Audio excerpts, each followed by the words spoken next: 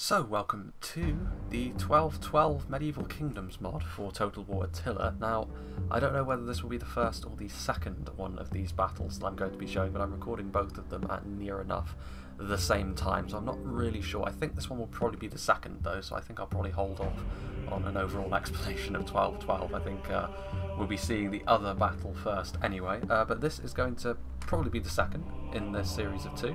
And, you know, 1212, as I said in the last battle, if that one does indeed come out first, I've always been a little bit more iffy on Attila's controls, sort of in comparison to some other Attila's mechanics, I should say, rather next to some of the other Total War games. Like, controls are obviously just the same, but, you know, overall, I've always felt Attila to be a little bit more, I don't know, I don't really know how to explain it, but Attila, it's functional, but it's not quite as favourable to me as something like, obviously, Medieval 2, even if Medieval 2 is getting a little bit archaic at this point.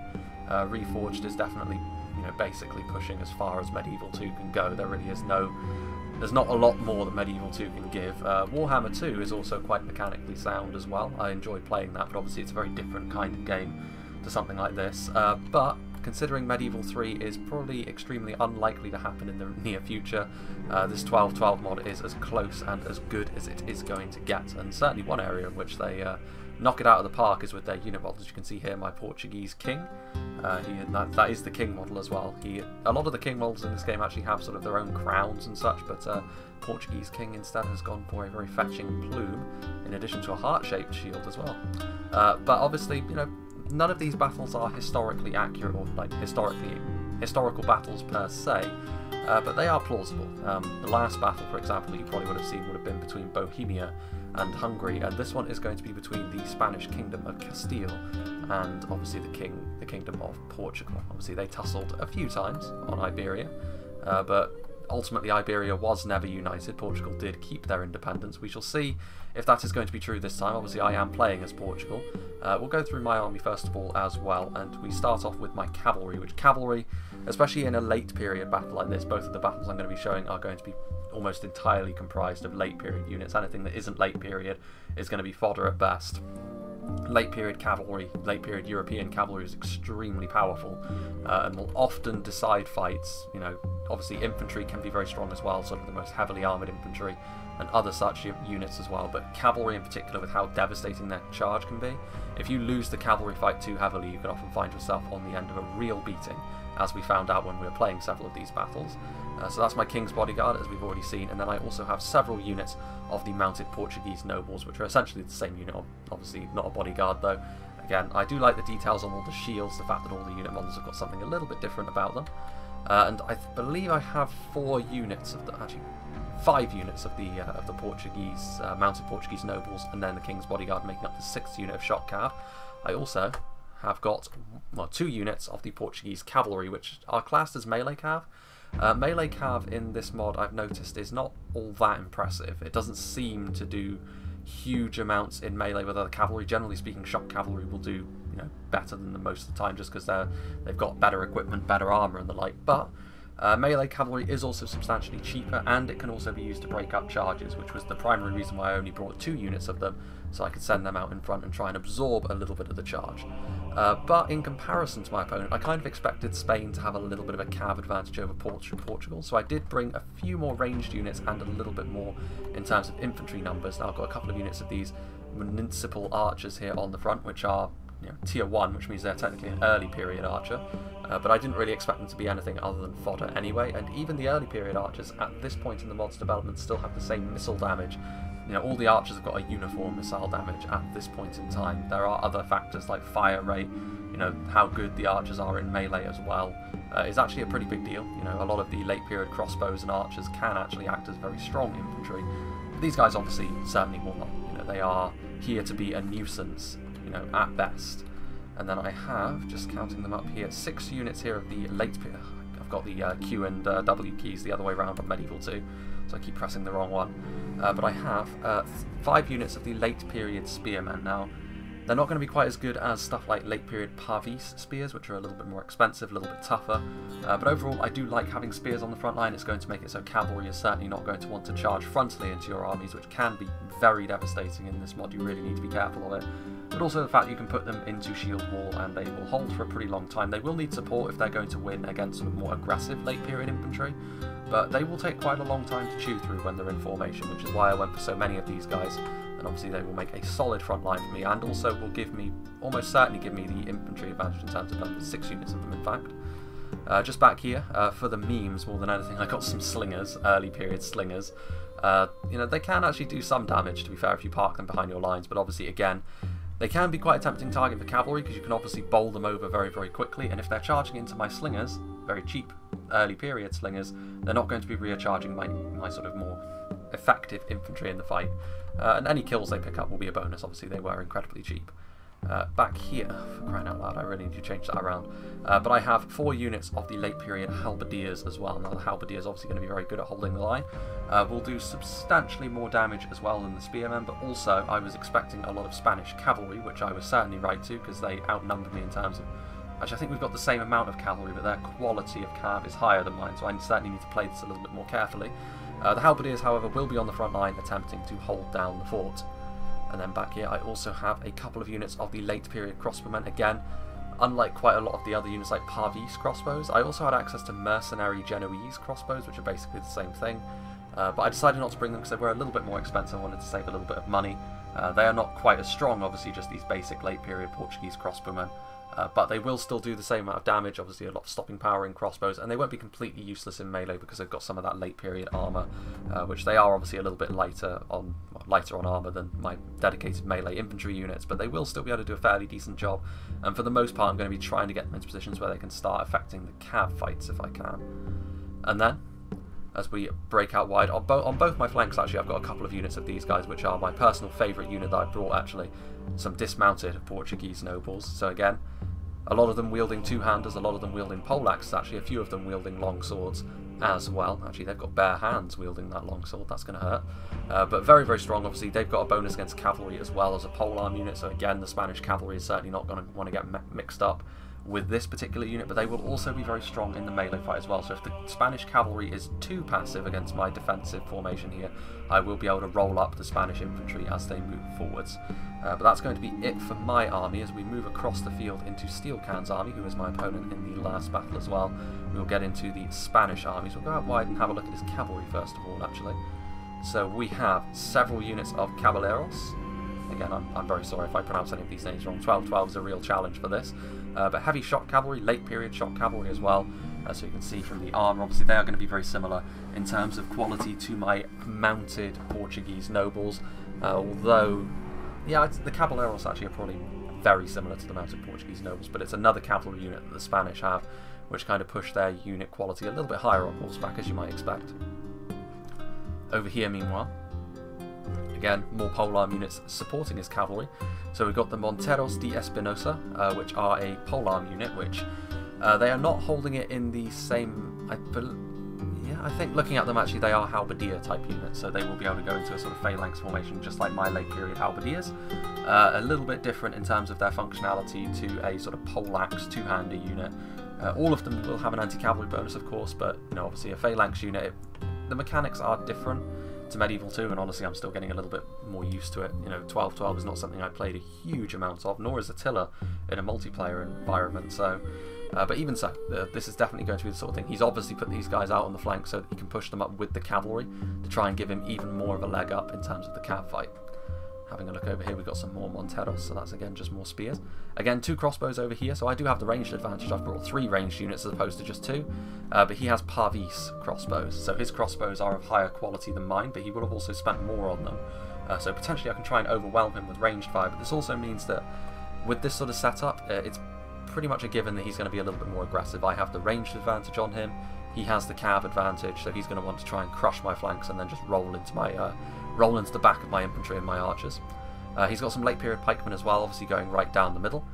Pikes obviously a little bit, they do their killing a little bit more slowly than halberdiers, but generally speaking across the Total War games they can be viewed as a little bit of a safer choice, because once they're in formation they will pretty happily stay in melee for quite some time. Maybe a little bit less so if they are unsupported. There's a little bit more of an opportunity there. But you know, there's a lot of Spanish infantry nearby that can come to their aid if need be. And then over here we've got some Spanish foot order knights late period, which again, overall in terms of functionality, are going to be extremely similar to my dismounted Portuguese nobles. They even have very similar weaponry. Obviously a lot of sort of halberds over here, pole axes, again two-handed swords. This guy over here looks pretty fabulous with his golden armour. But yeah, obviously several units of them, and also some dismounted caballeros as well. Which overall I'm pretty sure the Spanish foot order knights are stronger than the caballeros, but overall similar functionalities. Speaking of which, let's see how the Spanish king is riding into battle, and I believe this is him. Indeed it is. He does have a crown built into his armour, unlike my king with his plume. We'll see how the Castilian king gets on in melee against the Portuguese king. They're actually on the same flank as one another, so we might see them cross swords. And then we have some Spanish order knights riding with him, which obviously very, very strong Spanish cavalry. They look pretty fantastic as well. So they're the Knights of Santiago riding in formation here. And again, this is going to give Spain a little bit of a cav advantage over myself, but Attila battles do tend to be a little bit quicker than Medieval 2 ones, so let's get cracking here. Just obviously having a look at the formation, I was very eager to sort of try and use a little bit of a terrain advantage here.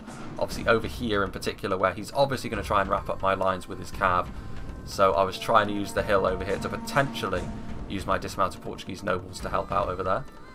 My front line of spearmen should hold. The problem that I have is I'm not sure how many of his infantrymen are going to be committed to the front line. If he commits a bunch of his Spanish foot knights and his dismounted caballeros as well, it could be a pretty rough time for my spearmen, even with the backup of all these halberdiers. He's got a lot of aggressive infantry, and combined with those pikemen, it's a pretty nasty looking aggressive army, to be honest with you. So I'm going to have my work cut out to hold my flanks. You know, and also my dismounted Portuguese nobles are a little bit outnumbered, even in terms of the poleaxe type weaponry. So even in that respect, I'm not going to have an advantage, which is something I was rather hoping I would have in my favour. But Spain have certainly gone for a very pointed composition here. Now, fortunately, he is just going to advance directly into my archers. I'm going to start firing on his halberds as they move forwards. Obviously, any kills that I get on the approach is just a bit of a bonus. I never really intended for the archers to be anything else. Now, unfortunately for me, my archers, they are actually drawing the fire of those crossbows as well, so that's good for me. But my archers, I was hoping that Spain would have a little bit more of a defensive mindset for their infantry in mind, and they would just be aggressive with their cav. But with this composition, that is certainly not going to be the case. And now the halberds are going to be advancing in formation directly into my spears. Again, not a crunching charge as you would expect perhaps from a polearm unit, but the spears, I did manage to get them into formation as well, and now I'm going to be pushing up my halberds to back them up. And honestly, with the numbers I have, I should still win in melee, but the real problem I have is going to be on the flanks. That cavalry fight is going to be pretty brutal for me. If I can win just one of the cav fights, that will be significantly better for me. But over here, the pikes and halberds are going to need a little bit more help to get through this line. Obviously, my halberds are backed up by spears. See over here as well, more pikes coming in, arrows flying past. Not exactly high octane when it comes to pikes. My spear's not even flinching at the sight of that. But you can see now that this is the real problem. He's got so many dismounted caballeros and foot knights moving forwards. I don't really have any option but to charge my Portuguese nobles in and try and get some damage done to them in the sides with my archers and my crossbows and my slingers actually. Because over here, it's going to be a pretty brutal fight for me. I'm completely outnumbered and outgunned in this fight. But this is also, he's committing all of his units and he's charging into the back of his own men, so it's not as efficient as it could be. And this is also going to make it a little bit more awkward for him to pull out of this fight and support in the cav engagement over here, which is of course going to happen presently. A charge between the Portuguese nobles and the Spanish Order Knights. Obviously two very heavily armoured cavalry units, but ultimately, again, in terms of quality, the slight advantage does rest with my opponent. And you can see actually over here that he's going after my king with some units he pulled out of the fight with the Portuguese nobles. But my king evades them and he does find a gap, and I'm now going to be able to charge into his crossbowman. So a nice downhill charge, the lance just absolutely mowing down the initial units in this unit of Parvis crossbows. So that's going to be nice for me. I'm just going to put it into slow motion. Obviously this is risky, because losing the general in Attila or 1212 can be pretty crippling for your army, even with a lot of elite units like both armies have on display here. Unfortunately for me, you can see my municipal archers are sort of moving through the enemy lines. Again, the pathfinding, this is some of the weirdness which I'm not really a huge fan of, if I'm honest. The fact that, you know, units will just sort of walk right through the pikes instead of getting kind of stuck on them like they do in Medieval 2, which has its own downsides. They just sort of phase through the enemy unit and just get ripped apart. While down here, I'm also not a fan of how the battle sounds stop when you put it into slow motion. It's a real pain. You can see here that the pikemen are actually winning this conflict here in the middle. The additional range they're provided, doing well against the halberdiers and the spearmen actually just in behind. However, you can also see over here that I have begun the process of attacking these units in the side. So I've got my Portuguese nobles trying to wrap up the line, but also the cav fight down here has also just got underway. Two sets of cavalry clattering into one another. The caballeros, who do not have a significant advantage over my Portuguese nobles over here, so I'm feeling a little bit better about this engagement. I've also got these Portuguese nobles over here who are going to be able to recharge these caballeros, who were ripping this Portuguese cavalry apart, but now with this additional support from my stronger cavalry, that shouldn't be the case any longer. And again, more Portuguese nobles again charging right into the back of this engagement over here. Dismounted Portuguese nobles offering their support.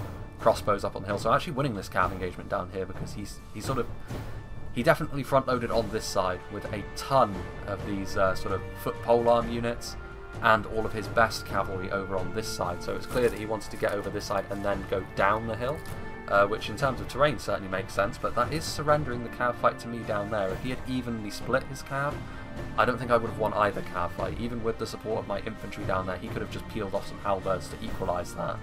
My melee cav certainly wouldn't have stood much of a chance. Meanwhile, back up to 1 speed, the municipal archers are going to be shooting into the Spanish Order Knights, but the amount of damage they're going to do is very, very limited. You know, the damage archers can do is just... it's pretty weedy, pretty weak. But over here you can see, obviously, it can be a little difficult to tell these units apart as well, because obviously they've got very similar styles. A combination here of the Spanish Order Foot Knights going into the back of my line. So certainly at the top of the hill over here, I'm losing this fight. You can see my King's Bodyguard very riskily charging into the back of these pikes and all of these Spanish Order Foot Knights on foot. And some dismounted caballeros, so I do need to get my king out of there, otherwise he's likely to get ripped apart. But the last of my resistance up here has been destroyed, so all of those Spanish polearms are going to be coming down the hill. All of that Spanish cavalry, again, I'm a little bit surprised that he didn't actually split his cavalry up. He kept them in one big blob, but he wasn't able to finish off my crossbows quickly enough. If he had split his cavalry up, it would have been a very different story. And you can see that over here, his cavalry is still hanging on. If he finishes his engagements up the hill quickly, he can finish off my army with relative ease. But as it is, the longer he delays with taking decisive action, the more of a chance I stand. And you can see I'm starting to wrap up the line over here, just like he's doing on this side. So basically with one each on one flank. And I'm going to be wrapping up the hill. He's going to be coming down the hill. And he has got obviously some very strong cavalry still alive. So you could still say that the advantage is still in my opponent's favour. Perhaps the good thing that I have going for me is I have this free unit of dismounted Portuguese nobles which I can commit where needed. Whereas he has thrown all of his infantry in over here, hoping perhaps to break my infantry quickly. But he has also got less utility units as a result of that. I'm also pulling out my halberdiers so that I can fully surround this section down here, kill off those Parvis crossbows, finish off some of the Monteros down here as well. I've also got these spears which I'm reforming as well, going to try and sort of zone out his cav. But I have one down here, and I'm now going to be able to scatter to the four winds with my Portuguese nobles. I've also got my crossbows coming up the field as well, so I do still have a ranged unit, whereas my opponent does not. He does have a unit of crossbows, but they were in melee, and they are now going to get poked to death by halberdiers, so that's unfortunate for my opponent.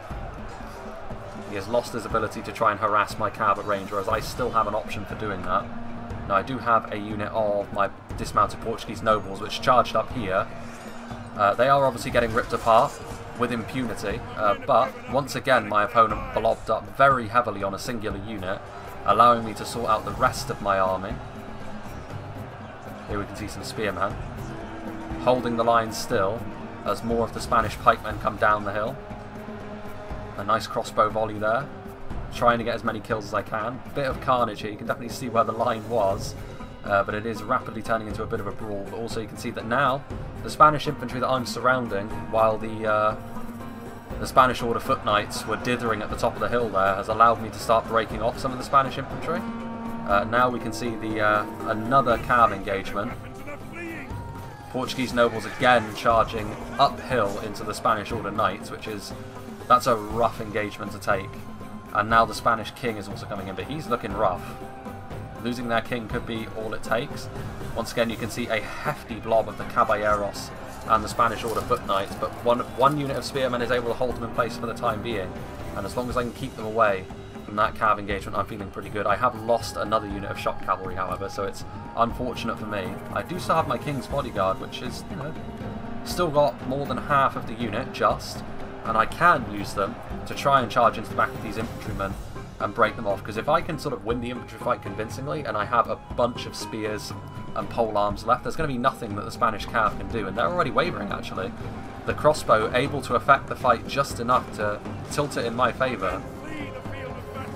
Spanish Order knights able to win easily against the Portuguese nobles on the other flank before, but this time with the addition of those crossbow fire, even a hill advantage, not enough. And there you can see another routing unit of dismounted caballeros charged by my king. The Spanish king actually routing off. Shameful, leaving his men, and I think that might be him actually. Indeed it is. You can see his crown and he is running for the hills. The sight of their king abandoning them on the field could be all that it takes to rout this entire army off. 2 units of shock cavalry, and you can see that a lot of my units are wavering as well, and there's still a lot of Spaniards trying to zone my cavalry out. But again, the crossbows, the fact that I have that skirmish force still here, seemingly is going to be enough to do enough morale damage. But again, my infantry is also starting to lose stomach for the fight. Spanish Order foot knights are leaving. My halberds having to sort of fight with the Monteros, which are obviously 2 very similar units. Again, the Spanish Order foot knights engaging here. I'm going to try and charge them with my now pretty depleted king. And again, the lances come out. Not too much damage, but the morale damage, honestly, in Attila is perhaps just as important as the physical damage you do. My spears did return from routing, and they're now going to try and bail out my crossbowmen against the Spanish Order foot knights, which is definitely good for me. Meanwhile, the dismounted caballeros are looking like wavering, fighting my dismounted caballeros. There goes my general, though, falling from his horse and being killed. A brave charge to save his men on foot, and ultimately he stuck around on the field, whereas the Spanish king ran with his tail between his legs. But it does look as though that might be the difference here, because slowly but surely I'm pulling ahead. I'm going to win the cav fight, which took me by surprise. The crossbows definitely made a big impact on the initial engagement there, because it's definitely sent some of the Castilian cavalry running for the hills. The pikes have been, honestly, a good pick from Castile throughout this fight, but they also, you know, they're obviously not going to get the most kills the most quickly. And as time has gone on, when it changed from being a line fight to being a brawl, the Castilian infantry started to fall behind. Obviously, the halberdiers and the dismounted Portuguese nobles proving themselves very nicely. Again, I feel as though, looking back on this, my opponent probably blobbed up a little bit too much. His cavalry, all the cavalry quality was up here, which won initially, but mainly the infantry support they had went into big blobs and engaged singular units of mine, which ultimately were not too important to my cause. It was really just me trying to wrap up the line as best I could, which I ended up being able to do. And I ended up winning both the infantry and the cavalry fight in the late game, thanks mainly to morale, it must be said. The morale of Attila is certainly an important mechanic to consider. And just having a look at what got the kills for both sides, and also the fact that early on, what ended up being quite an important decision was me not sending my king into that cav engagement at the top. If I did, I would have lost my general very early, and it would have been a terrible mistake.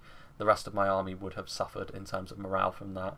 But I didn't. I slipped in behind the enemy lines. I charged into the crossbows, which caused my opponent actually to send the crossbows into melee, just to sort of give them the cover of the halberds and the pikes. And then my king was just able to sort of charge in where it was safe and rack up a lot of kills, whereas my opponent just sort of sent his cav in blobs, which at the top worked, but at the bottom certainly didn't. Having a look at my infantry, obviously my dismounted Portuguese nobles, the 2 that were at the top got destroyed. The other 2, however, that helped wrap up the line did significantly better, because obviously, they may not look like a lot of kills, but they were in melee against the Monteros, the late period Spanish halberdier, which is certainly not a low tier unit, so those are high quality kills they got.